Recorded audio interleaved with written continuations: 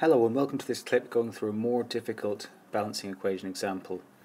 I'm going to cover two ways to tackle the equation, one from GCSE and the other one from A-level. So the A-level version will involve a concept called oxidation numbers. Now you may not have covered oxidation numbers yet, so when I come to talk about it I'll give a very brief overview of what an oxidation number is and how we use them. So the GCSE version is basically using the lowest common multiple, counting the atoms on each side and then multiplying up accordingly until they match. So this is the unbalanced version. What we need to do is to count up the atoms on each side. So on the left hand side and right hand side you've got one zinc, so zinc's balanced already. Hydrogen isn't, neither is nitrogen and neither is oxygen. What we've got to do is find the lowest common multiple of the element that has the biggest difference. So looking at oxygen, it has the biggest difference between the left and the right, so that's where we need to start. So the lowest common multiple of 3 and 8 is 24. So by multiplying HNO3 by 8, I balance my oxygens. So if we adjust the hydrogen, nitrogen and oxygen count on the left hand side to bring it up to date now, this immediately means that the water is multiplied by 4 because there needs to be 8 hydrogens on the right hand side. So if we do a count of oxygen on the right hand side, that now means we've got 11. So looking at the nitrogen now, we can see that we've got 8 on the left hand side, but we only have 3 on the right hand side. How can we deal with this? So by adjusting for nitrogen so that we have 8 on the right hand side, we automatically solve for oxygen. We now need to balance the zinc, so that's quite easy. Go to the left hand side and treble the zinc. Okay, so let's now have a look at the A-level version, which involves using oxidation numbers. So first of all, let's just bring out some basic definitions. Oxidation number is the measure of the number of electrons that an atom uses to bond with atoms of another element. And reduction is the gain of electrons by an atom of an element from another atom during a chemical reaction. Oxidation is the loss of electrons, so it's the opposite. So during those processes you'll have a change in the oxidation number.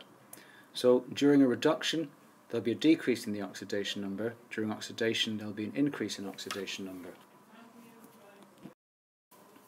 So one can't happen without the other, so we usually refer to these simultaneous processes as redox reactions.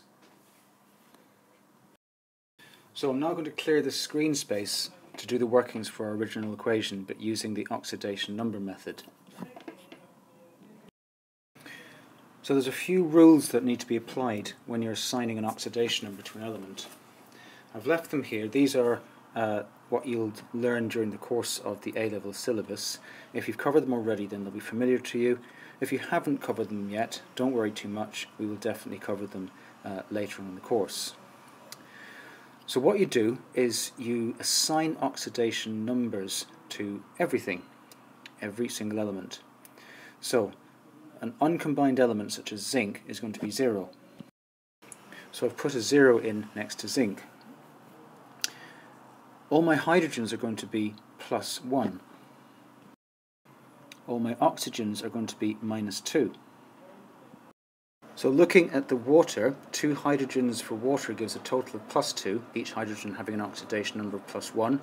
Oxygens -2 balances this, so therefore water ends up with an overall oxidation number of 0, but the individual atoms have different amounts of electrons involved in their bonding. If you're not sure, do a quick dot cross diagram for water and you'll see what I mean. Oxygen has 2 electrons involved in bonding, each hydrogen has 1. So we know that zinc has ions of +2, so they are the oxidation number as well that's applied to zinc when it's in a compound. So let's now do the nitrogen.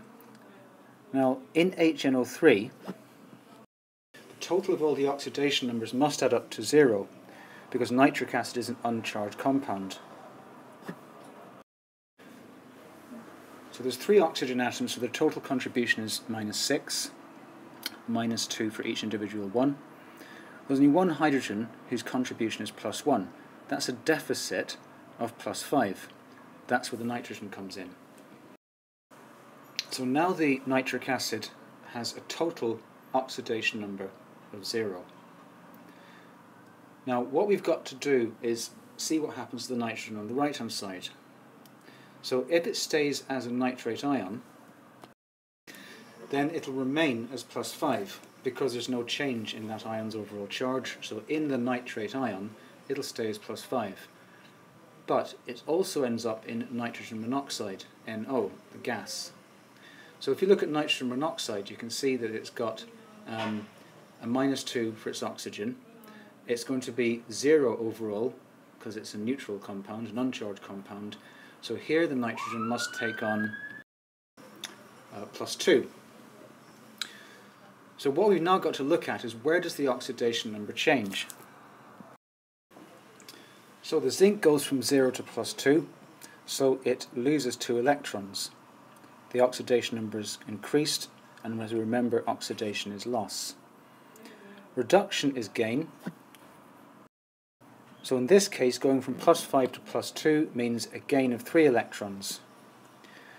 Now the problem is, if you lose 2 but you gain 3, that's an imbalance in the number of electrons. We have to balance the number of electrons. So to do that, we've got to multiply up. So looking closely at the number of electrons, multiply 3 by 2. So the oxidation needs to happen 3 times,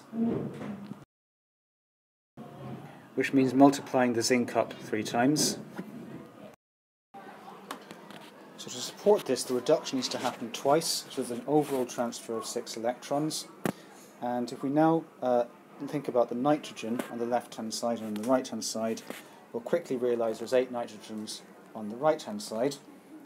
So therefore we need to multiply up the HNO3 on the left-hand side by 8, which then allows us to put 4H2O in, and adjusting the rest as before, that gives us our fully balanced equation. So hopefully this has been a useful way of looking at 2 different methods of balancing a difficult equation. So until next time, see you soon, and thanks for watching.